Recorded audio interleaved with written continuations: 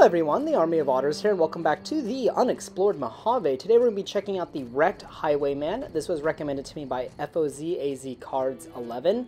This is a really cool location in Fallout New Vegas, which serves kind of as an Easter egg.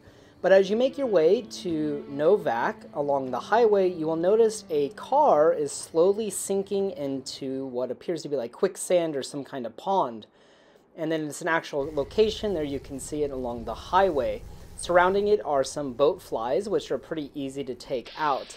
As you approach the Wrecked Highwayman, you can see its trunk, and there's going to be some loot in the trunk. Now, this vehicle serves as a reference to the Highwayman driven by the Chosen One from Fallout 2.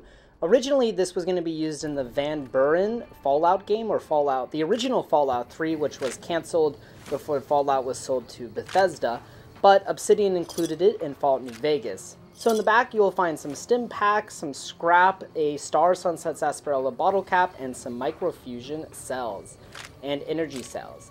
Inside the locker, you can find random loot. Unfortunately for me, there was nothing inside of it, but sometimes you can find ammunition and caps and stuff like that. And one more interesting bit of information is that when you visit the Wrecked Highwayman, the soundtrack Gold Slouch, which is an ambient music track for Fallout 2, plays.